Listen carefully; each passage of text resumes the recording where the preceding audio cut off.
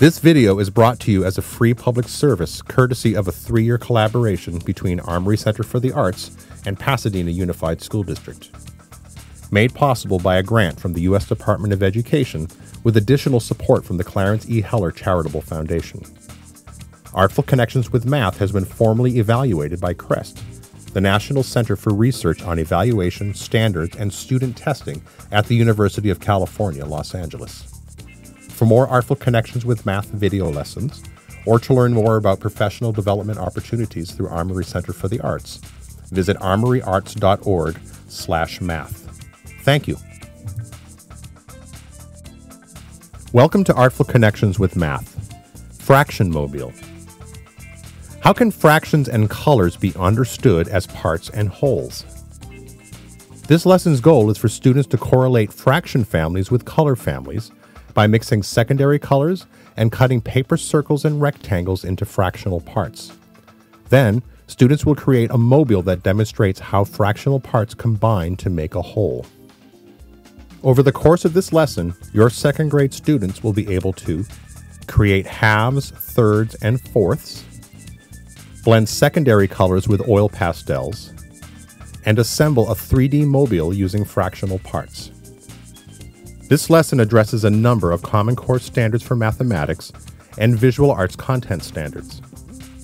Visit armoryarts.org/fm1 to download a PDF of this entire lesson plan that outlines the standards addressed, plus key vocabulary words, rubrics, and ideas for accommodations, variations, and extensions not covered in this video. For this lesson, you'll need 11 by 18 drawing paper, oil pastels, cake rounds, deli lids, scissors, twisty wire, ebony pencils, hole punchers, acrylic paint, and construction paper. What is a fraction? Facilitate a class discussion where students talk about what they think fractions are. Are fractions numbers? Why do we need fractions? When do we use fractions in our lives? Chart all the responses. This will help you remember misconceptions students have about fractions. Explain that fractions are numbers that represent a part of a whole. For example, draw a rectangle on the board and tell your class that it represents a cake. Say that you want to share the cake with a friend at your house. How many pieces do I need? Why, you would need 2 pieces. Divide the cake unevenly at first. Ask your class, is the cake divided evenly? No, it is not, they will most likely protest. Then, divide the cake into 2 equal parts and explain that, in math, fractional parts are the same size. Now, give each child a piece of paper. Have your students hold the paper, portrait-oriented. Ask your class, how many sections or pieces does the paper have? Then, fold the paper in half, open it, and ask your students, how many sections does the paper have now? Point to each section and count. Ask your students to take out their art journals. Point to one page of their journal and ask, how much of the paper is this? Draw a picture of the paper on the overhead, dividing it into halves. Tell your students, here are 2 sections. Write the number 2 in the denominator of each section. The denominator tells us how many equal parts the fraction has. Now, point to one of the sections. Ask your class, how much of the paper is this piece? Label the drawing. The top part of the fraction is called the numerator. The numerator shows how many parts of the whole we are working with in the fraction. Point to the other section and ask your students, how much of the paper is this piece? Label the drawing 1/2 plus 1/2 equals 2 halves or 1 whole. Then, tell your class that you were going to share your cake with one friend, but then 2 more friends came over to your house. Hold up the folded paper. Model how to fold it in half again. Ask your students how many pieces you have now. Open up the paper to reveal 4 equal pieces or parts. Remind your students that when we have 2 equal pieces, we have the number 2 in our denominator. Since we now have 4 equal pieces, what number should be in the denominator now? Have students draw and label the whole divided into 1/4 sections. For closing, Discuss with your students what they know about fractions. Are fractions numbers? What are the parts of fractions? How do we know what to put into the denominator? Before we begin, let's access prior knowledge with the students. Ask your students questions like, how do mathematicians and artists work in the same way? What do you know about paint?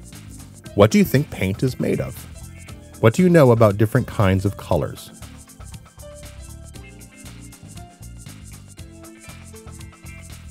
Demonstrate how to properly use a brush, how much paint to put on the brush, how to make the paint more or less saturated, and how to wash the brush with each color change. Ask students to divide their cake rounds in thirds, and then divide the thirds in half, creating 6 equal pieces. Have students write numbers 1 through 6 in each space. On the cake round, have students begin the color wheel by filling in the primary colors. Explain that when 2 primary colors are mixed together, they make a secondary color. For example, red and blue make violet. Have your students mix their secondary colors and finish their color wheel. If students are familiar with color theory, they can make a 12-segment color wheel using tertiary colors. See the lesson plan for step-by-step instructions. Just before this session ends, have a brief discussion with your students. Ask them, what did you learn about color? What were some of the challenges in mixing color? Which colors came out differently than what you expected? Now that we understand color theory and basic fractions, we're ready to move on to the next step. But first, let's review what we did last session. Ask your students, what do you know about fractions? What fractions do you notice on the color wheel? Give each student a piece of red, yellow, and blue construction paper. Use a deli lid to trace circles on them. Then, cut out all 3 circles. You can also give each child 1 piece of primary colored paper, ask them to trace out and cut 3 circles, then share with their neighbors so that everyone has 1 red, 1 blue, and 1 yellow circle. Ready? Fold the first circle in half and cut. Ask your students, how many halves make a whole? Write 1 half on the back of each half. Next, have your students create thirds by drawing a Y on the second circle. Remind them that fractions are equal parts. Demonstrate that the pieces should be as close to equal as possible, perhaps modeling what the Y drawing should look like. Have them cut out all the thirds. Ask your students, how many thirds make a whole? Write 1/3 on the back of each piece. Finally, fold the third circle in half and then in fourths. Cut out all the fourths. Ask your students, how many fourths make a whole? Write 1/4 on the back of each piece. Now that we're finished with circles, let's move on to rectangles. Students will mix secondary colors using primary color oil pastels.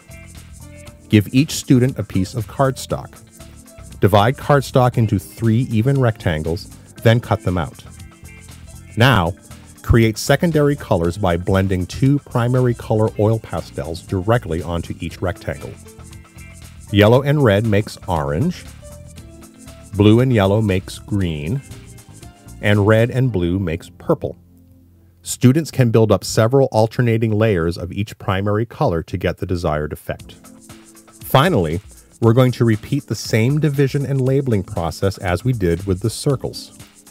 Divide 1 rectangle into halves, divide 1 into thirds, and 1 into fourths. Let's review what everyone's learned. What did you learn about blending oil pastels to create secondary colors? How are fractions in a circle the same as fractions in a rectangle? Then, have students put their fractional pieces in order from greatest to least. That would be 1/2, 1/3, and 1/4. Have students notice that the fractional parts decrease in size as the denominator gets greater. Now it's time to create the mobile, but first let's access prior knowledge. Ask your class, what do you know about sculpture? And what is a mobile? Show and tell students about the life and art of American sculptor Alexander Calder. Visit armoryarts.org/FM1 to download a PDF version of this entire lesson plan, which contains biographical information about Calder and images of his artwork. Ask your students the following questions. What do you see? What shapes can you identify? What parts of a whole do you see? Make sure students understand that these parts are not fractions because they are not cut into equal pieces. What do you notice about how the artist uses color? What do you notice about how the shapes are arranged? What was the first step the artist took when creating this work? What ideas or experiences is the artist Alexander Calder trying to communicate? What part of this sculpture gives you an idea for making your own work? Okay, let's make a mobile. First, use a hole puncher to make clean holes in each fraction piece and in the center of each segment on the color wheel. Using a total of 6 different colored pieces of twisty wire, assemble a mobile by threading one piece of twisty wire through all of the rectangular fractional pieces with the same denominator. Do the same for the circle pieces. Finally, poke the twisty wire through the corresponding hole in the color wheel that matches the fraction shape's color and hang. Is everybody finished? Good. Ask your students questions like, what do you see? What parts of a whole do you see? What do you notice about how your fellow students place their fractional parts? What experiences do you think this artist wanted to share? What ideas is this artist trying to communicate? After the mobiles are complete, have your students draw a picture of 3 different examples of a shape that is divided into equal fractional parts. Have them label the picture, then have students explain their drawings to each other, pointing out the equal parts of each fraction. Thanks for joining us today.